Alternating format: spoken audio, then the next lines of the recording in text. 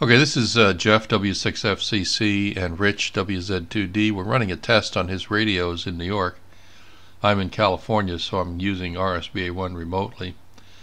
So here we are in the remote utility. You can see that Rich is connected to his radio, and I'm connected, and he can probably see my call sign on his W6FCC 3.75 radio in the radio list, right, Rich? Yes. Yeah, you see that I'm connected. Yeah, okay. So now, one of the things that if you want to record a QSO and play it back, there's two buttons down here called AF and mod. Now I've brought up both of them on my screen, and the mod button is I'm showing here at the top, and the results of the AF I'm showing down here at the bottom.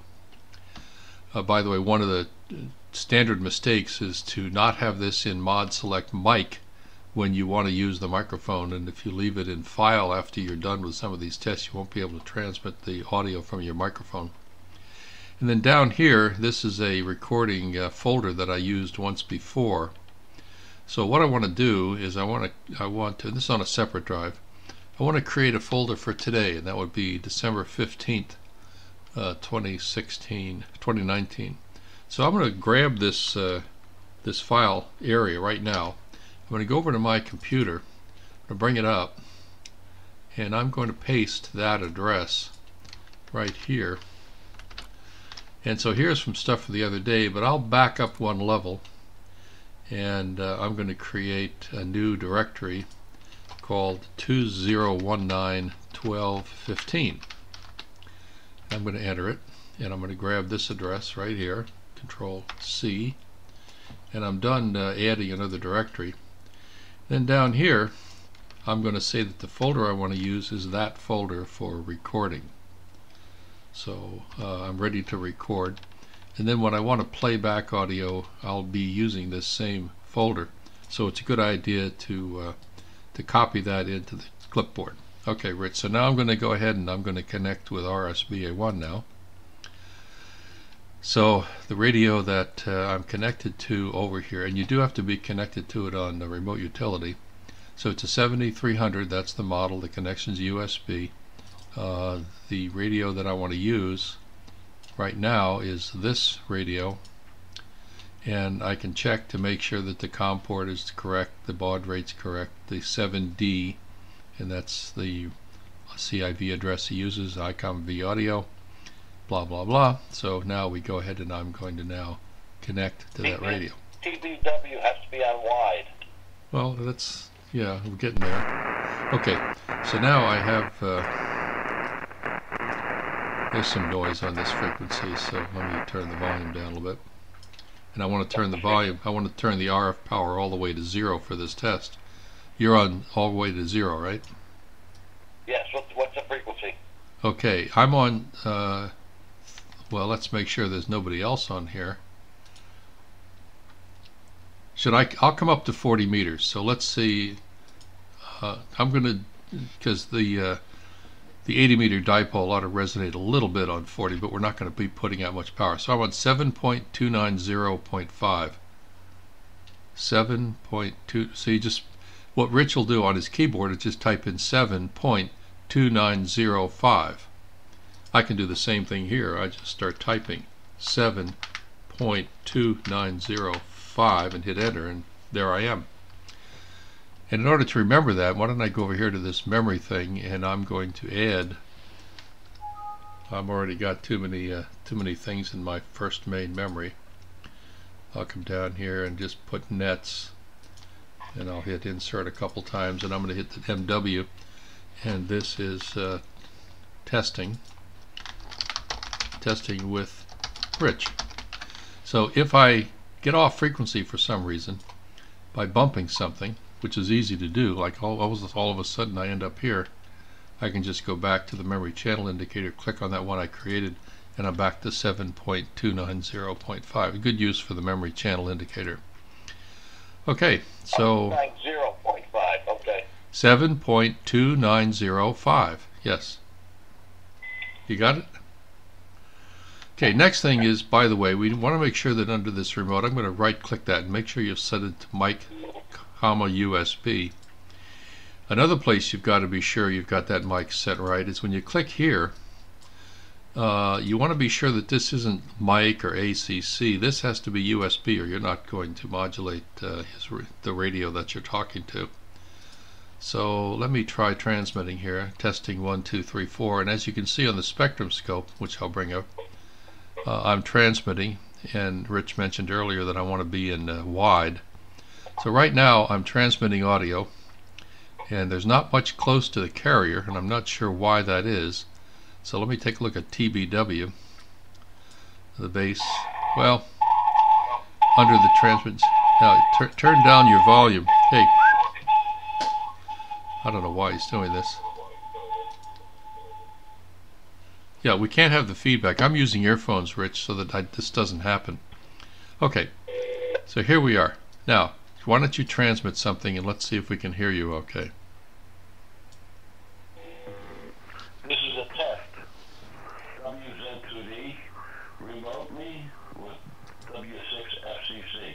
1, 2, 3, 4, 5, 5, 4, 3, 2, 1. And the test. Okay, so I'm talking to Rich on the phone still. Now we want to record something that Rich says. So we go over here to this record business.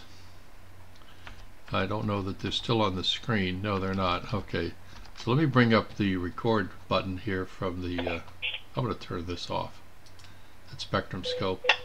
I go over here to here's what I'm looking for. So when Rich transmits, I'm going to click on the record. So we're in the middle of a QSO. Let me stick this over here for a second. Hi Jeff, this is Steve. Are you around? Oh, just a second here. Let me pause the recording.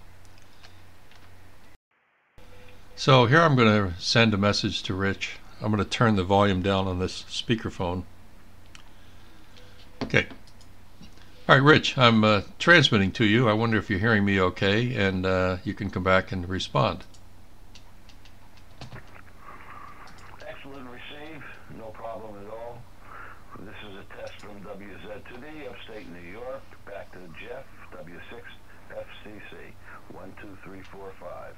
5, 4, 3, 2, and 1.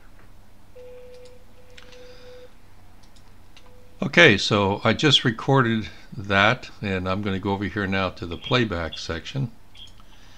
And now up here, I'm going to open, I want to send a file, so I click on File, and then I say Open. Remember that address we had up here? I'm going to stick that in now because this is the 1212, but I want the current one. And there's the audio I just recorded from Rich, so I'm going to open that. And I'm now ready to play it. So I'm going to go back to Mike for a second here. I'm still in transmit mode. Okay, Rich, I presume you can hear me now. Let me look at the scope. So I'm now going to go and transmit that audio that I just recorded from you. Go down here to File, and here it goes. I'm going to do the file. Play it. As you can see, it's going out to Rich.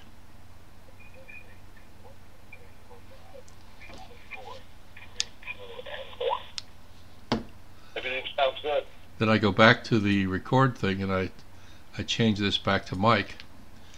And now Rich can see me because I flipped it from the recorder back to the microphone. And now you've heard your audio, and how did it sound? Okay,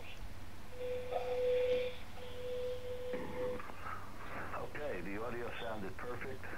The delay was on my end. I hit the wrong key on the keyboard, but now I'm transmitting, and the audio sounded perfect to me. So back over to W6FCC. This is WZ2D.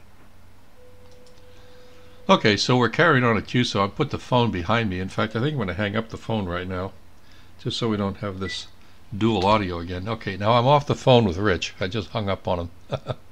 So here's my audio going out. I can turn off that spectrum analyzer for a second. There is the the fact that I'm transmitting with my microphone.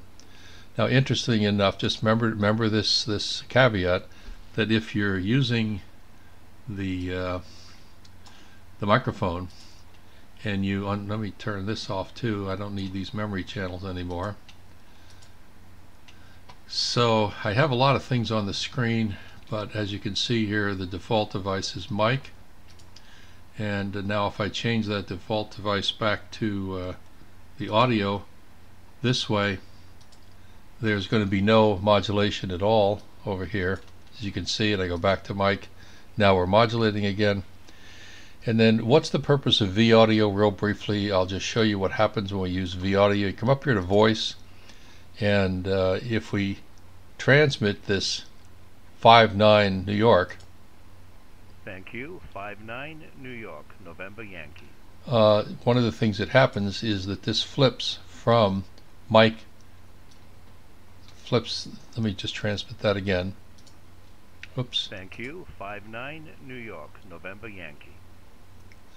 Well, it sometimes flips over here to V audio because that's where this audio is coming from. Anyway, I think we've done enough.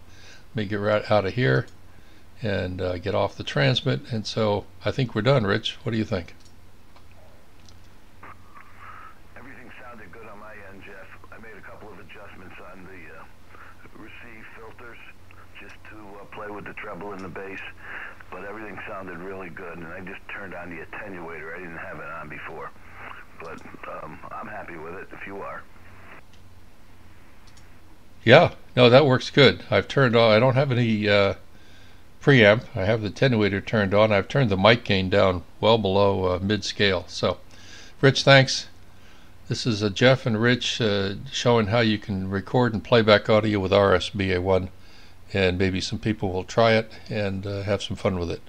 73, everybody, and have a good holiday.